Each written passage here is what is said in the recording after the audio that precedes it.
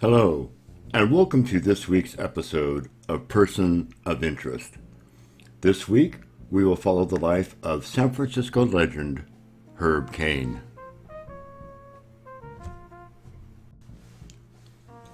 Herb Caen was a San Francisco humorist, columnist, and journalist who wrote using his loyal Royal typewriter.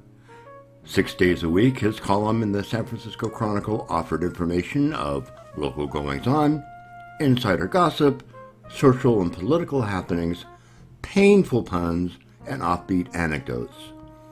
Caen truly was the conscience of his city.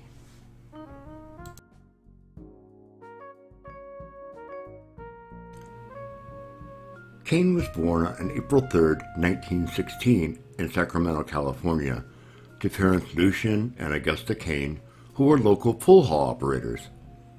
He began writing in high school with a column titled Corridor Gossip.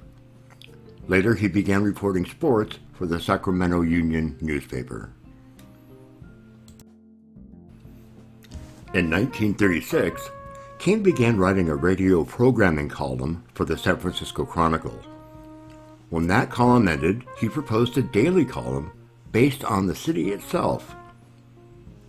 With few exceptions, his column appeared every day except Saturday until 1990.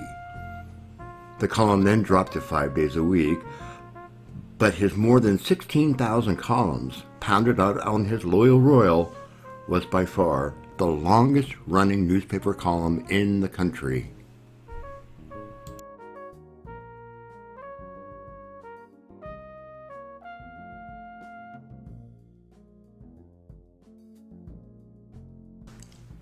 Caen's column had a significant influence on pop culture of the time.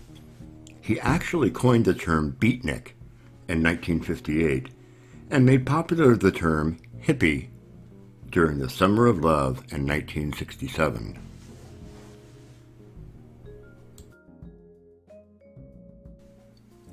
Unusual characters of the city were often covered in Caen's column, including Edsel Ford Fung. Caen helped promote Fung's reputation as the world's rudest waiter.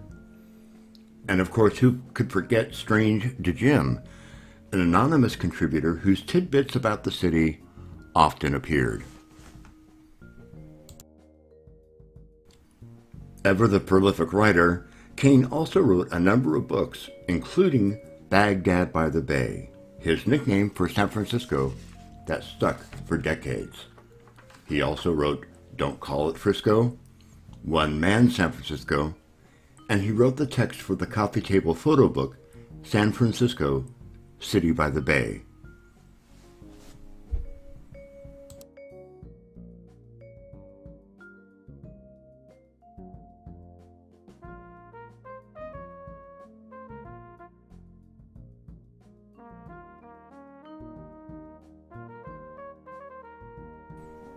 In April 1996, Caen was awarded a special Pulitzer Prize for his extraordinary contribution as a voice and conscience of the city.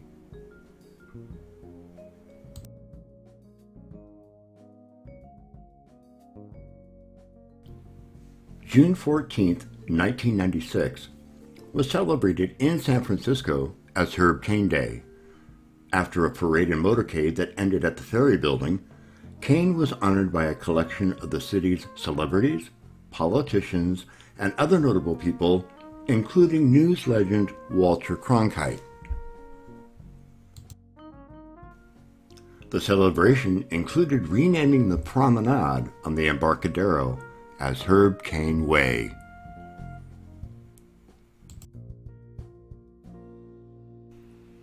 Sadly, Herb Caen passed away on February 1, 1997, from lung cancer.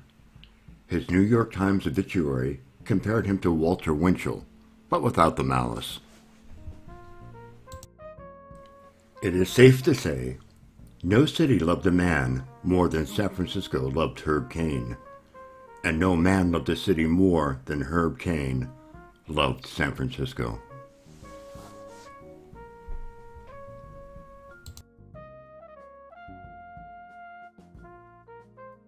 Thank you so much for watching, and I hope you enjoyed this video. If you did, please give it a thumbs up, and don't forget to subscribe for more My Bay Adventures.